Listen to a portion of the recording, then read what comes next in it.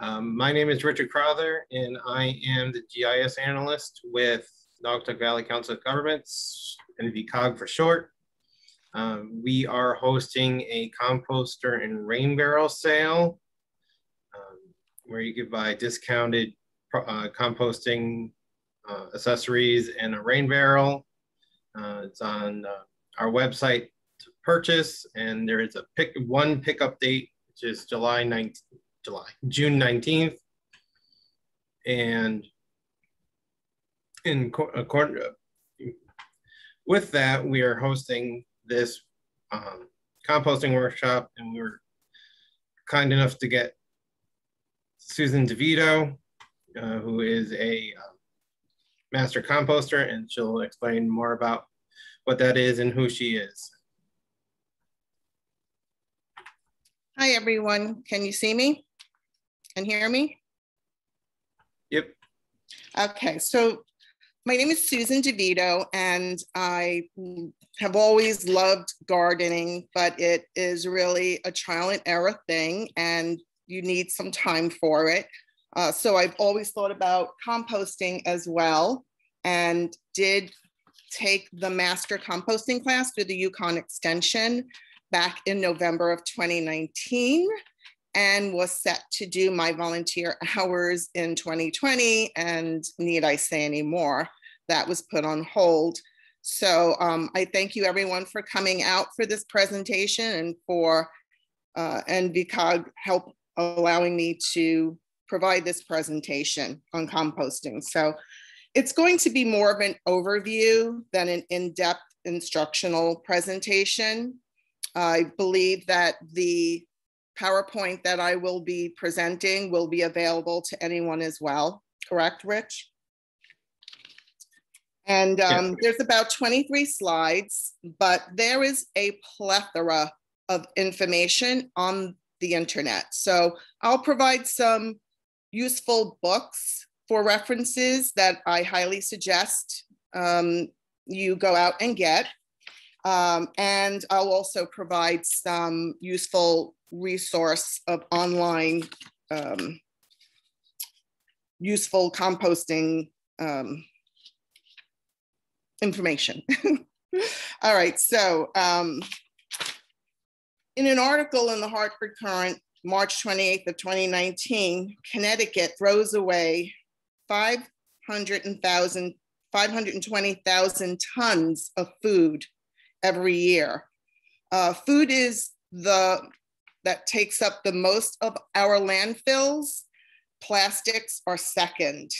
And food scraps are not waste and are not meant to be incinerated. So hopefully everyone who is joining this presentation is gonna start and do their part for sustainability.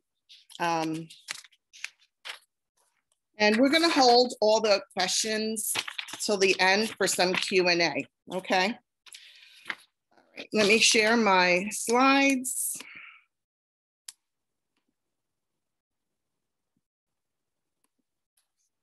Can everybody see that? Oh, yes. Thank you. Yes. Thank you for the nod. All right, so before we go into the how of composting, I'll cover the why.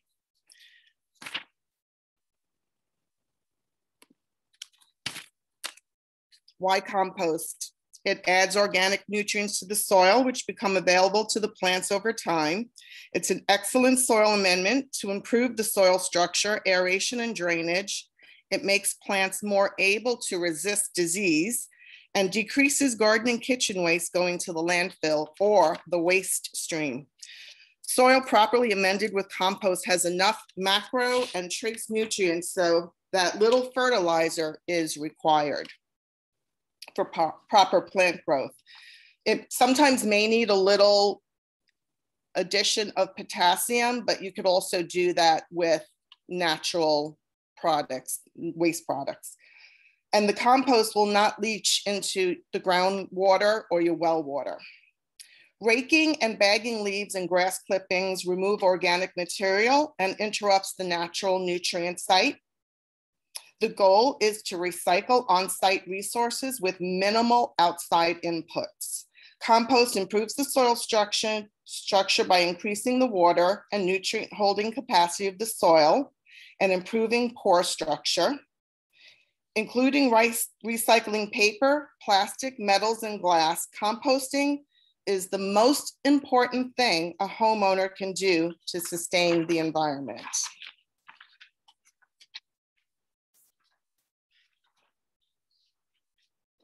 Okay. What is composting? It's the controlled microbial decomposition of organic matter, such as food and yard waste, by bacteria and other microorganisms in the presence of oxygen and water. It's the acceleration of the natural decay process, and the result of such managed decomposition is compost that can be used to add nutrients to and improve the structure of soil naturally. Decay takes place naturally over time, but composting speeds up the process. Types of composting are aerobic, which needs oxygen, and anaerobic, which needs little or no oxygen. Both bacteria break down organic matter. There's vermicomposting with worms and bokashi, like pickling. Compost is rich in nutrients and is excellent in, of course, improving the quality of soil texture. With aerobic, with the oxygen, which is what whoever ordered the earth machine you'll be using, it is a higher turnover rate, pun intended, ability to kill harmful pathogens, and it has minimal environmental impact. Small amount of carbon dioxide is emitted, where with anaerobic, it takes longer, produces little heat, thus resulting in the survival of many pathogens, weeds, and seeds, and causes a significant amount of methane. And this is what commonly takes place in nature, like in bogs and streams. All right, so again, all composes with time. There is benign neglect versus controlled composting. There's no real wrong way to compost. There is a science to it, but I wouldn't say it's an absolute exact science, and that's good. There's a cold pile versus a hot pile. And a hot pile would have an internal temperature of 130 to 150 degrees Fahrenheit. How you compost and what you get at the end result will depend on your reasons for composting and the time and effort available. Simply allowing the organic materials to decompose in place is called passive composting. This can take 8 to 12 months. Weeds and diseased plants should not be included. The conditions necessary to create the ideal compost pile that will decompose quickly is the hot pile, with internal temperatures again ranging from 130 to 150 degrees. However, everything organic will decompose eventually.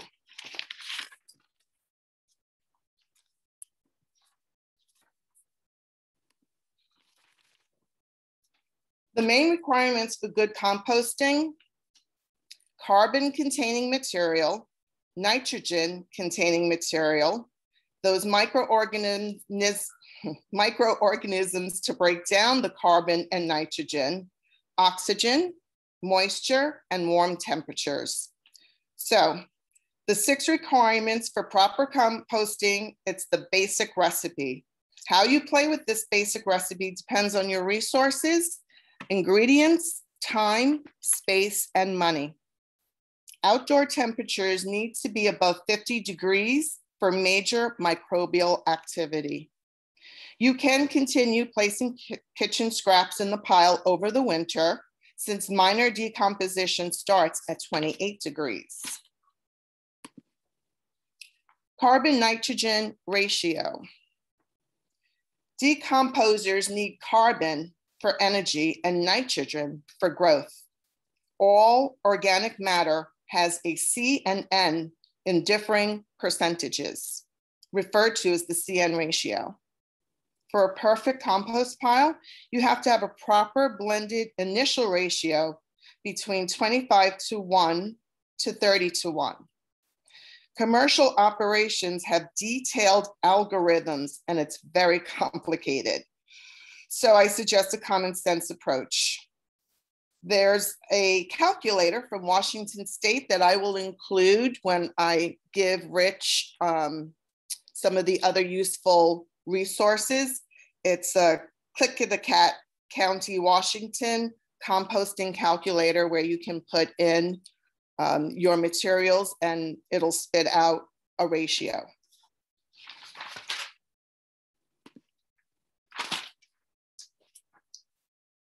Common sense approach to the brown-green ratio. Brown is for the carbon. I like to think of cardboard. I was going to say carbohydrate. I like to think of cardboard for carbon, anything brown, brown leaves, and green is the nitrogen. So dry brown matter is normally high in carbon. Dried leaves, straw, wood chips. Fresh and green matter is normally high in nitrogen, such as grass clippings, vegetative kitchen waste, hedge trimmings, manure, coffee grounds, meals, malagranite also have nitrogen. A final blend of 2/3 brown matter and 1/3 green matter based on dry weight, not volume. Layer the pile with 3 to 5 of brown, alternating with 1 to 2 inches of green. Add activators if you want, such as worms, with a shovel full of soil or compost that's already made, which you can purchase. Every few layers, add some twigs to help aerate so that there's little pockets of air inside your pile. Water each layer. It should feel like a wrung out sponge. After 2 weeks, the pile should be reduced roughly by half. Turn and build back up, alternating old matter with new. Microorganisms to break down the carbon and nitrogen. An initial CN ratio of 25 to 30:1 is ideal for microbial decomposition.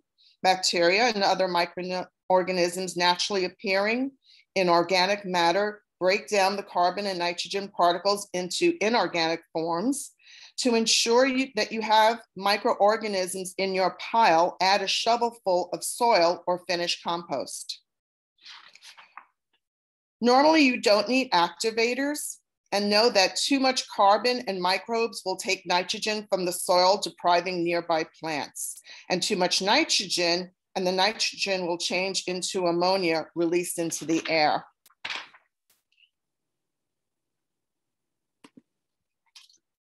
Oxygen and water. Decomposing microorganisms require oxygen and water for survival. Optimally, a pile should be aerated twice a month to provide sufficient oxygen to the center of the pile. Pile should be damp, not wet, like a wrung out sponge, and should be constructed on well-draining soil. Add water to each layer. There are many ways to aerate: a spade or a spading fork. Some people opt for a tumbler.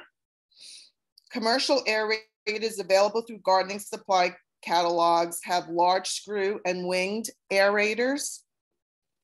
Locate pile on a flat surface to avoid excess leaching out of nutrients. Make a depression in top to collect water. During prolonged dry spells, cover pile with plastic to retard evaporation. Interior pile temperature. Microbial decomposition releases heat. Internal pile temperature for ideal decomposition is between 90 to 125 degrees. Below 90 and the decomposition is taking place at reduced rates. Decomposition still takes place in a cold pile, but it takes much longer. Nurseries and garden catalogs carry compost thermometers and aerators. Microbial decomposition releases the heat over 160 degrees and the pile is too hot. for bacteria to survive. Aerate the pile to cool off. Most pathogens die at a temperature of 130 degrees, while seeds are destroyed at temperatures in excess of 140 degrees. If a gardener is maintaining a cold pile, care should be taken not to add diseased plants or seeds. The decomposition depends on, again, the proper CN ratio, the presence of microorganisms, the dampness of the pile, outdoor and interior pile temperatures, the amount of oxygen, you want that aerobic decomposition, and the frequency of aeration. In the summer months, you may need to water thoroughly 2 times per month.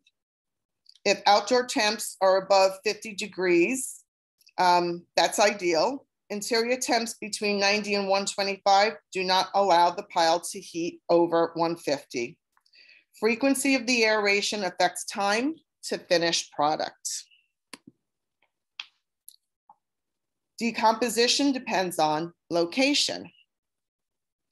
The critical mass of the pile, it should be a cube, roughly a minimum of 3 feet square and a maximum of 5.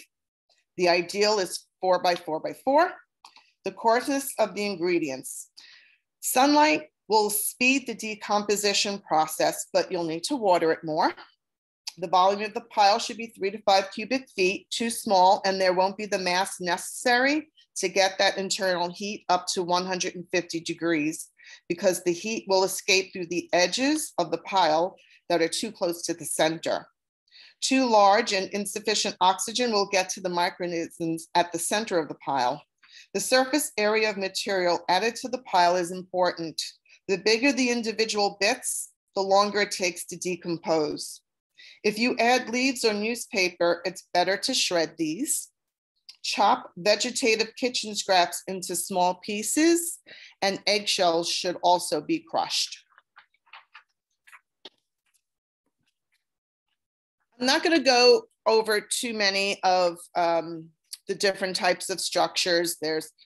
People can just have an area in their yard that's just allocated for the compost without any surrounding edges, but that's prone to rodents and bears and other animals. You just have to find what works for you.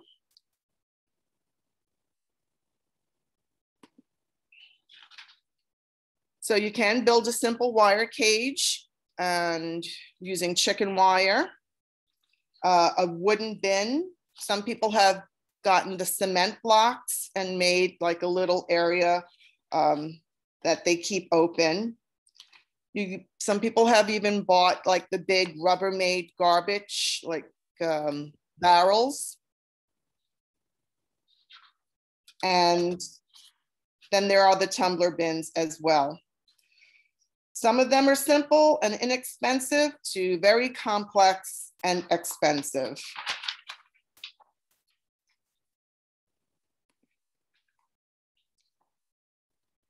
You can use a simple cold pile for weeds. Pull the weeds before they flower and cut off the roots because they don't decompose well. Alternate with last year's leaves. This takes 2 years and needs screening. Do not use invasive weeds like garlic mustard.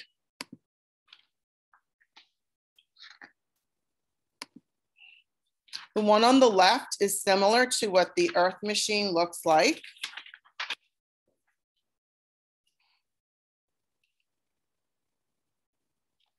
And they have lids that they lock. And I don't know if some people opted for the rodent screen protector.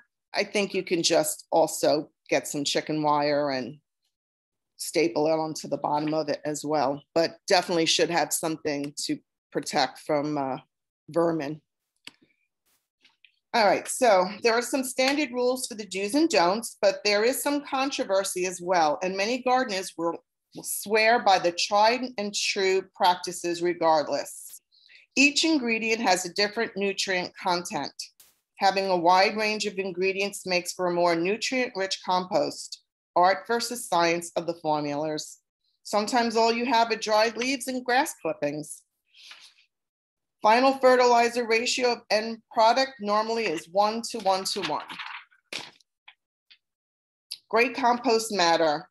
Carbon sources are fallen leaves, preferably shredded, mulch, dryer lint, but of course not too much. And I wouldn't use dryer lint if you use dryer sheets.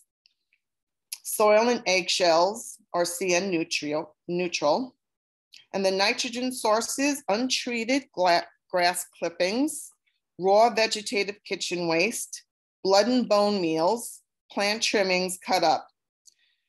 Do not use plants such as live oak, black walnut, garlic, mustard, and sunflower.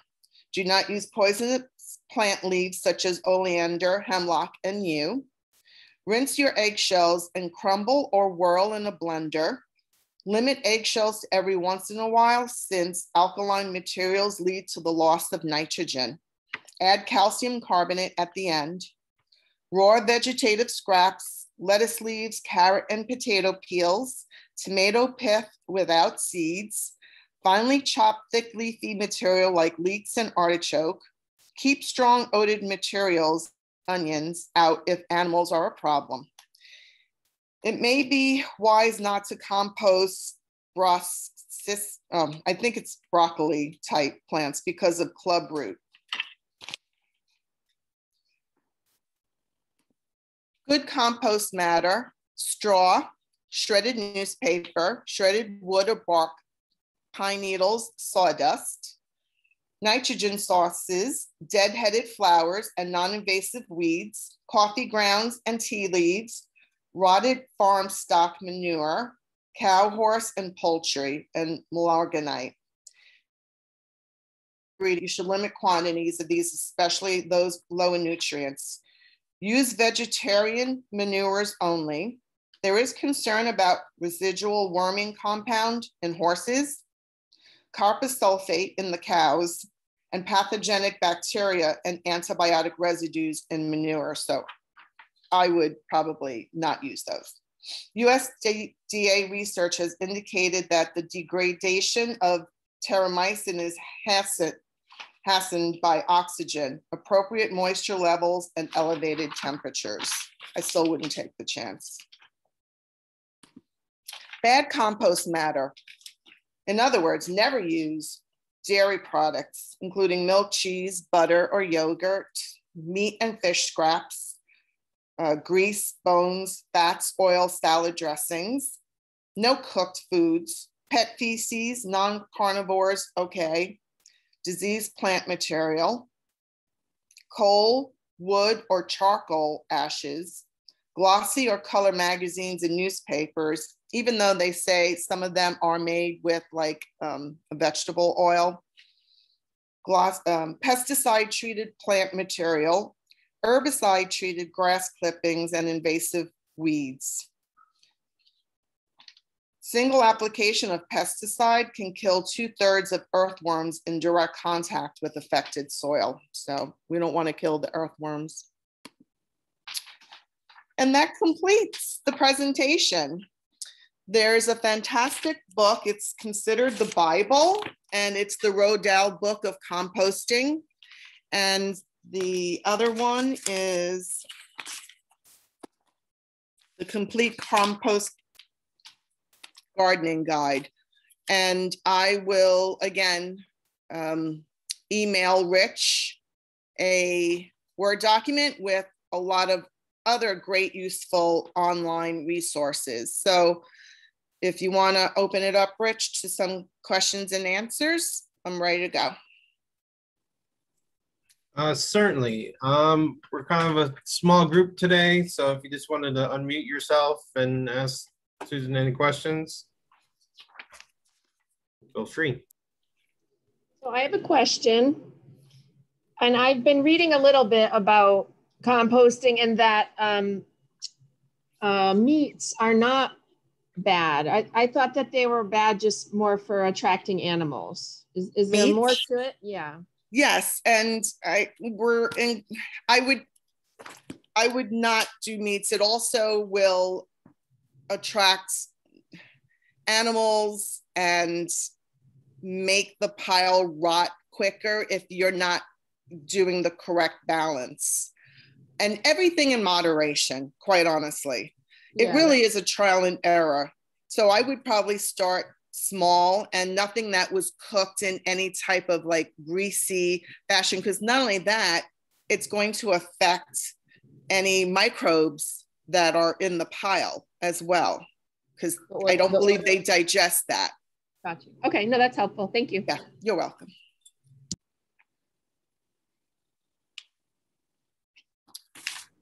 These are the books, can you see also? These are the 2 books that we highly recommend. So again, I'll include that in the references. Any other? Yeah, I have actually a few questions. So my first question is there a way to measure the carbon to nitrogen ratio of your output to see if you're doing it right? Or is there not really any way to test that? There might be, but that would get very, very complicated and expensive. But I will include that calculator so that you get a broad idea of what you're doing. And then the true test is going to be if you're going to get the finished product, which is that eventually black gold, they call it. And it's just a very nice, fine, dark, rich colored soil that is very kind of loamy, you know, can run through. So sort of the consistency and the texture of the soil is a good way to tell if you have a good, okay. That's right. And the same thing with whether it needs water, does it need more? If you get a really, really, it shouldn't smell like it's rotting. And if you do, then you may need to add more carbon. So it's just really a balance and finding the right balance. And because there's so many different ways to compost, you can be aggressive, you can be passive. There's really no wrong way to do it. It's just, you're going to find what works for you with time and money. Okay, another question I had was, you had mentioned, right, if you choose to maintain a hot pile and you could check the temperature to make sure it's in that range. So what happens if you check the temperature and it's too cold? How do you get the temperature up? You'll have to aerate it and then kind of make it more compact and just keep adding that layer of carbon to nitrogen so that the microbes, it's because of them, that's what creates the heat. If they have enough of a balance to break down, that's gonna create the heat. Okay. And then again, if you need to cover it, if you have it in a shady spot, you may want to, some people put like a black garbage bag over it to attract some trap heat. in the heat. And sure. Okay, and then one last question. So I was kind of envisioning composting as, you cook a meal, you have some stuff left over, as long as it's on the do list, you could go over and dump it in. But in terms of maintaining a ratio, it almost sounds like maybe you should put aside some waste because it's going to mess up the ratio. That's exactly it. Yes. Yeah, so does that mean you should have some extra storage? There's a whole plethora of composting pails. You can make them yourself. They sell actual composting little bins like that fit underneath the kitchen cabinet or on top of your kitchen counter. They have some that have decomposing bags inside of them so you can toss the whole thing into. It's kind of like a weigh station until you could either get out to your compost. Maybe it's winter time, you can't get to it. Or you're letting that one cook and you're just gathering your stuff, when it's time to put it in. So I highly recommend that. I have 2 of them. Mm-hmm. Thank you very, very much. It's very, you're very welcome. useful. Good luck. You'll do fine. I can tell. Thanks. And we do have one of the kitchen pails available on the website for sale. So Rich, as a newbie, I bought that whole kit from your site. And like I said, I know nothing. So can you just talk a little bit about how what Susan said parlays into this thing that I'm going to pick up on the 17th or whenever. 19th. Well, you're going to get these slides as well. And I would probably invest in a book, but honestly, all you have to do is just go on Google and just put in composting, and from other, places, other states, Vermont has a great site. Washington State has a great resource. So no, I understand. No, I definitely have been doing reading, but I guess my question is, so I bought this bin, right? So I don't need to build a box because I have a bin. Mm-hmm. Right. So where do you start? There's a way to add water in it. I don't even know what I got, I guess is what I'm saying. So how does that play in? Yeah. I don't know. Aaron, I don't know if you want to, since you actually have one, and use it. Yeah. So yeah, you're going to get a bin, and there are several different, I don't know what kit you got, but all of them come with sort of a beginner guide that, it's basically the do's and don'ts, how to get started. It's short, but I think it contains a lot of the information you'll need to really get started. And, I think I've been through a few of these workshops, and I've talked to a lot of people that are into composting. It's really, the big benefit, in my eyes, is the fact that you're not throwing away all of that stuff that probably shouldn't be ending up in your garbage. It shouldn't be going to an incinerator. It's basically almost half of our garbage by weight that we throw out in Connecticut is organic material. So the fact that you're getting it out of the waste stream is already a win. And I think, you can be as lax about it, or as, involved in your composting as you really want to be or can be. I've had a pile for years now that we basically just throw it in a pile, and once in a while, if I feel like it, I'll turn it over, and that it does work. We do end up with compost. It probably takes longer than if we really tended to it more attentively, but I don't think there's a wrong way to do it, really, unless maybe there is a wrong way. I guess never touching it at all, but even then it would still break down. Yeah. Yeah. But I wonder if there's just to kind of maybe help elucidate, I think what Tracy might be trying to say is perhaps there's a video on the website of the actual physical machine. Because I think if I'm understanding correctly, what you're asking is, how do you turn that machine? How do you add water? How does the physical machine work? Well, I guess is that the question? Yeah, because so what I'm saying, so it does have a crank. I know I sound so. No, it doesn't have it. The earth machine does not have a crank. No, okay. No crank. So there's it has a fork, an aerator, and it's, and then you add water into. You open it up and add water into with the hose. Right, but you want to add water almost like in a spray fashion. Okay, gotcha. Maybe get a spray bottle. Right. It's just right. And you don't have to purchase the aerator from the earth machine. I think you can get something in a department, in a Ace department or Home Depot. That is the whole thing. Yeah. And the top of it is, it's pretty big. You can get a pitchfork in there or a shovel if you needed to turn it over. And then there's also a little a door on the bottom that, I think it's intended to, take out the finished compost from the bottom. Correct. Oh, got you. Okay, composting. Yeah. So I know I learn. I'm just being. That's okay. I want you to definitely keep us posted. No pressure. No pressure at all. So I will answer the question on how you could screw it up. I will do that. No, I don't think so. This is actually a nice product. The earth machine is pretty good. So you're happy with it, Aaron, aren't you? I mean, it was really no maintenance to it. Yep. And it looks pretty nice too in the backyard. So that's it's better than a pile. Ever since I ordered it, every time I'm throwing banana peels away and eggshells, I'm like, I want to, because I get it. It's weighing down my garbage. Like, I'm excited for this. So the only thing that I envision right now when you're first starting is that you're going to have way too much food waste than you're going to need in that pile. And that's okay. but I wouldn't definitely throw all that in. So you're gonna, and then you're gonna, or at least just toss it somewhere else, but get like a kitchen pail to start that. And then as the pile gets bigger, then you can definitely add more of that kitchen waste. It's not for the impatient, that's for sure.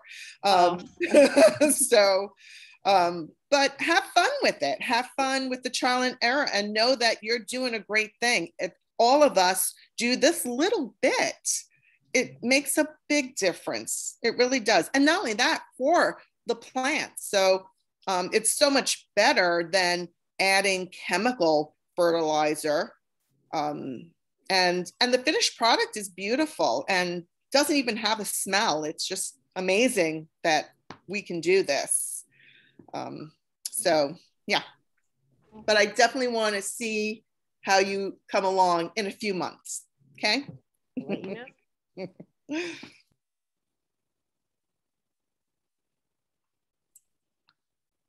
Anybody else, any questions?